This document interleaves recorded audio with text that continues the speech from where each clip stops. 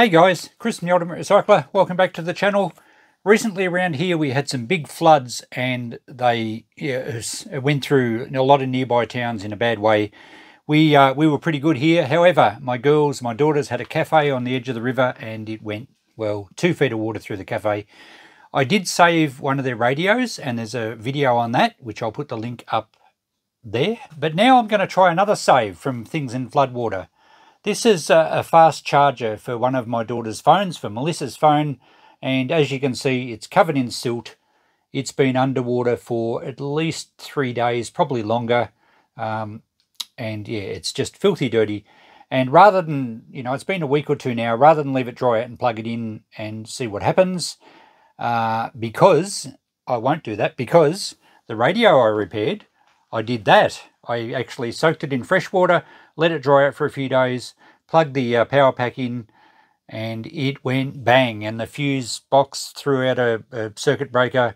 And if you look at the board here, it certainly fried itself. So what happens is that they get moisture inside. I thought they might have been waterproof, but obviously not. They get moisture inside, and no matter how long you leave it, you're still going to have some moisture in there. Plus, the floodwaters and the silt and the salts in the water, the mineral salts will start to corrode things. So it's not good to leave them, and they're probably never going to work. So rather than plug this one in and have a similar fate with tripping out the circuit breaker and frying the charger, because it was near new, I'm going to see if I can get it apart and we'll see if we can wash it out. Hopefully it'll work. So let's have a closer look. It's absolutely covered in silt. It's dried. It's actually quite hard. It will obviously clean up all right. I haven't unplugged it yet, so the lead should be fine. I think we should be able to just give the lead a wash, and I think that'll be okay. However, there's most likely moisture has got inside this little charger, and we need to take it apart, flush the board clean, and make sure there's no corrosion set in. It has been a couple of weeks. And then hopefully once we get it all dry, we'll put it back together and, fingers crossed it'll work. Now, to get into these things, there is a bit of a seam around here. I can see the seam there. I think this panel is actually glued in. I did a bit of research just through YouTube on how to repair a USB charger. I found a few guys that had a go at it. And interestingly, one of them just had a screwdriver in there and popped the end out, saying that's how you get them apart. But on the video, it showed that it was all scratched and he'd obviously leave it around the sides for quite a while to break clips or whatever before he could get it out. He didn't show that, of course.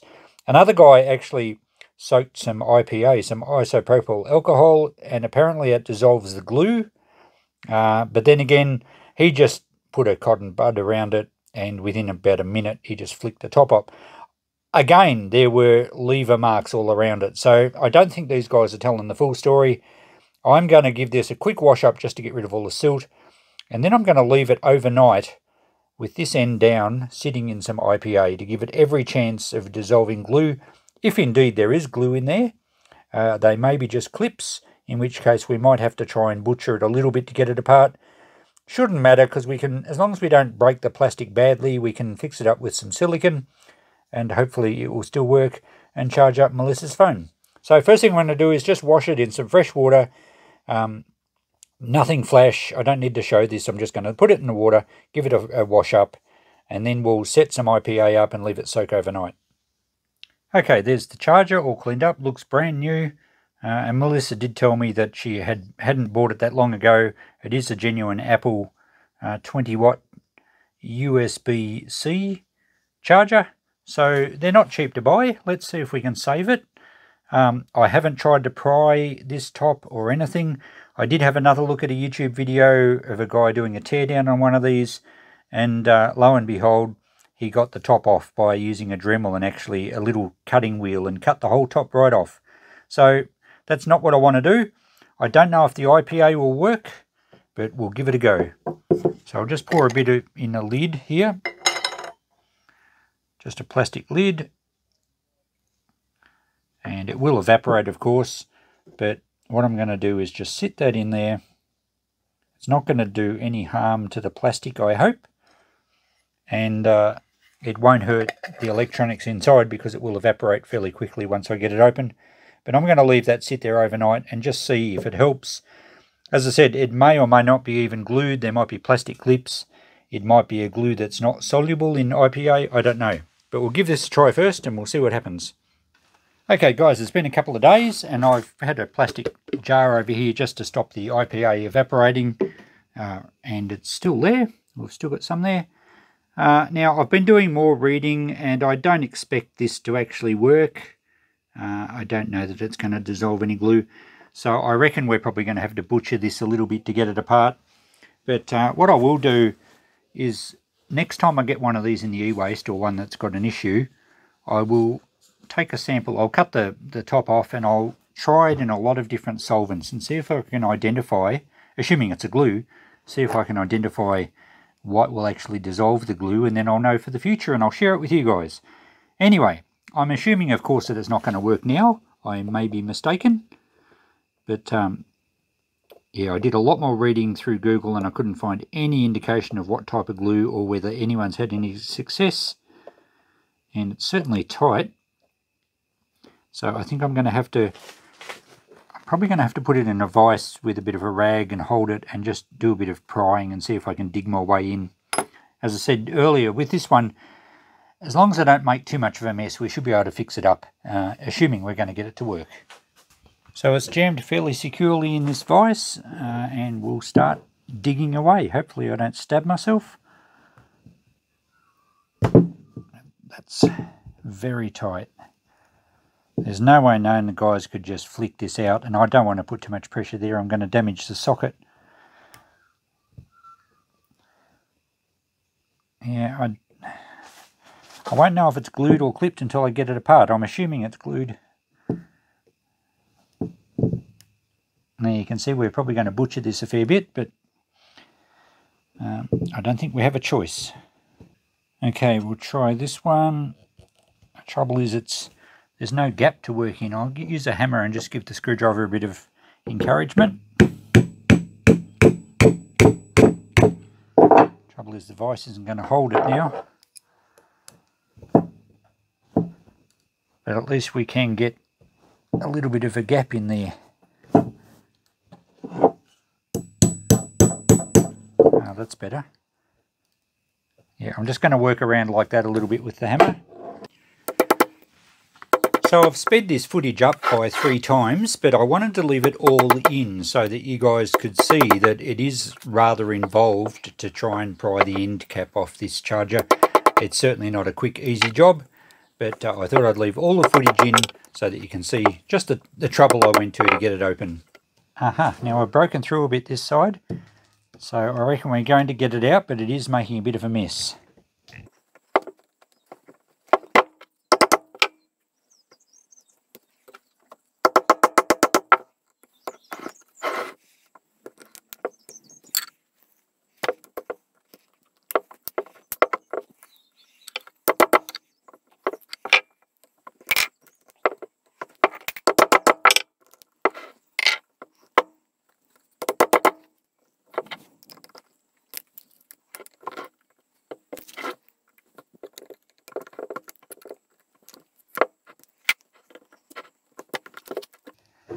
Okay, we're working our way around now. It's certainly well attached. It was never going to fall out. There we go. Hopefully I don't think I've damaged any of the components. I hope not. There's a little bit of a dent on the capacitor there. I might have done that. So, what do we reckon? Oh, we get a focus on that? I don't know that it has been glued. It looks like it's been melted in. That's interesting. So if there's no glue, we're not going to dissolve it.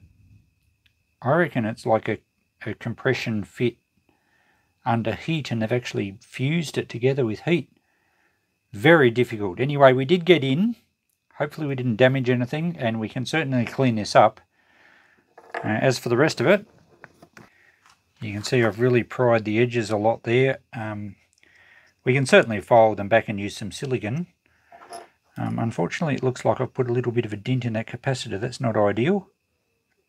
I must have pushed in a bit far with the screwdriver. Everything else looks okay. So we'll see if we can get that board out. and I don't know if there's any moisture in there. It's quite possible. Oh no, I don't think this would have been sealed around the plug, around the socket. It certainly was pretty well sealed around the outer case, but there's oh, we've bent a pin too.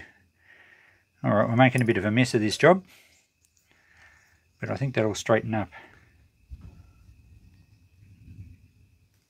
Yep, I think that might be fine. Alright, we'll see if we can get this board out. So I just went and got some pliers, and we'll see if we can slide the board out. I'll try and keep you in focus here. Now we don't want to grab anything that's going to cause any damage. It seems to be loose, or, you know, moving. There we go. Okay, so the module comes out completely. There's some contacts at the far end. There must be spring-loaded contacts. Oh yeah, there's the two contact points there. And I'm just having a look at this. There is some moisture. Now I can see that reflection there. There's certainly some moisture in there. Yep, on that board. Look at that. So if we had have plugged this in and tried it, even after sitting for 2 weeks, it certainly wouldn't have survived. There's moisture in there. I'm going to give this a rinse in probably just IPA. I'll give it a really good wash in isopropyl alcohol, and give it a good chance to dry out. I have to get a razor blade and clean the edge of this up. I'm sure it's actually not glued, or maybe it's like chemically glued somehow, a bit like they use that blue coloured glue on PVC. It's some sort of chemical bond. It's not normal glue, and there's no way known that we were going to dissolve that. So it's looking like the only way to get into these is with brute force, and we do need to clean them up afterwards.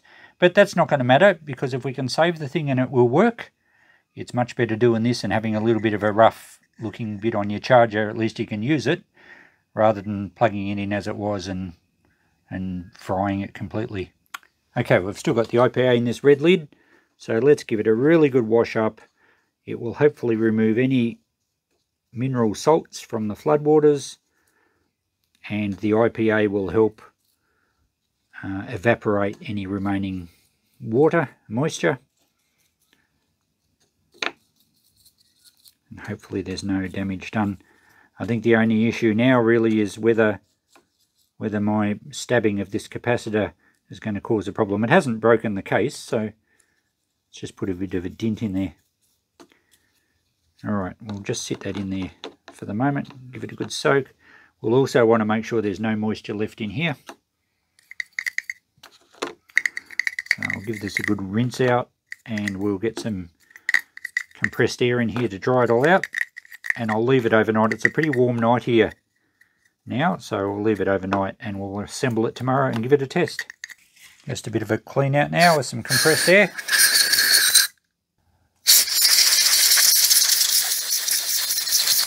Alright, I've just spent the last 5 minutes or so cleaning up around the inside of the case with a knife, just with a Stanley knife, and I can assure you that it's either not a glue at all, it's just like the vulcanized plastic has fused together, or it's a special glue that's kind of the same color as the plastic. But as I was peeling it off, it was rock hard. The IPA certainly had no impact on it. I'm pretty sure that somehow they've melted the plastics together, and it's certainly not designed to be serviceable, and it's certainly not designed to be removed easily, or if at all. As you can see, we had to do a fair bit of butchering. There's no clips. It looks like it just has fine ribs here, and it was just a press in and somehow vulcanized to seal it. Anyway, we've got it apart. I've cleaned it up. I'm just going to file these bulgy bits here. I'll file them back down just to get it as neat as I can, and we'll fill the gaps later with some silicone as we put it back together. Okay, it's the next day. Everything should be nicely dried out. It all looks pretty good. So really, we just got to push it back in there, make sure the terminal's plugged back in. That's the way it goes. And have to push it home. There we go. It felt like it just pushed in. And we'll just make sure this fits. That can go either way. Looks to be the same both directions. Although we'll probably line up the notches from our gouging. I think that looks pretty good. And make sure that's going to push home nicely. No, it's actually not. I might put it the other way around. That's better. That pushes in there flat. So there's a little bit of a gap to fill here, as you can see. I'm just going to use some clear silicone. You could use any sort of glue. It really doesn't have to be waterproof because the water gets in through the socket anyway, which we found. The good thing with silicone is it will actually fill up all the cavities there and leave a nice smooth finish. So that's the way it goes. So I'll take that out. I'll put a bit of silicone around, and I think we'll get a little bit of a clamp just to hold it tight.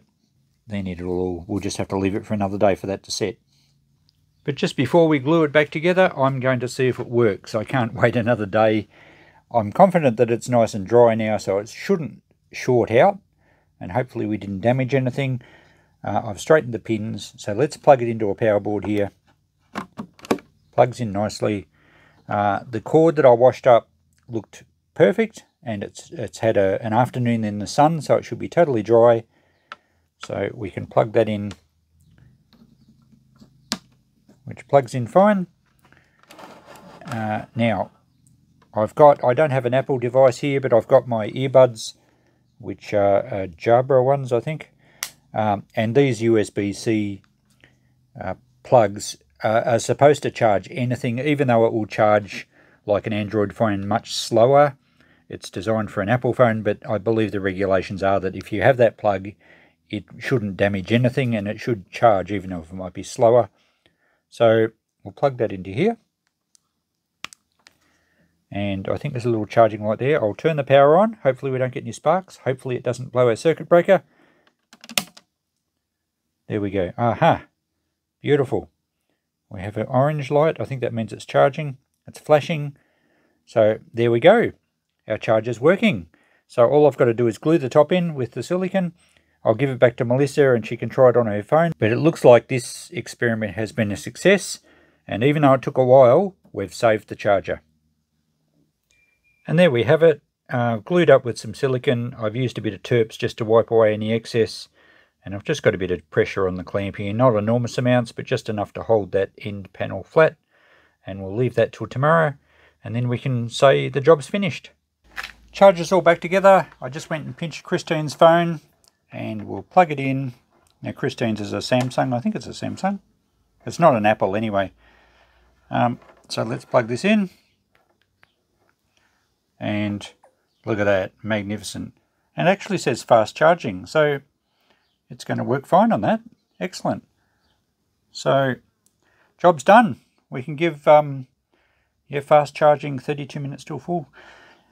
We can give the charger back to Melissa. She should be happy. It's worked out really good. And the repair is quite strong and solid. It's a little bit grubby around there, and it obviously looks a bit messy. I think I must have had dirty fingers when I was smearing the silicone around. But anyway, it's all fixed. Melissa should be happy. We've saved it from landfill. So what have we learned? Well, we've learned that not everything that goes under floodwaters is going to be landfill. These can certainly be fixed easily, but the thing is, you need to get into them to dry them out. As I've learned from experience, the first one fried itself. As we saw with this one, there was moisture in it, so it would have done the same. But if we can get into them and clean them out, dry them out, they will work perfectly fine. Moisture will not hurt the electronics. The cord was no worries at all. I just rinsed it in fresh water, left it in the sun one afternoon, and it's dried out perfectly. So, job's fixed. Success. Melissa will be happy. Thanks for watching. We'll see you in the next video. Bye for now.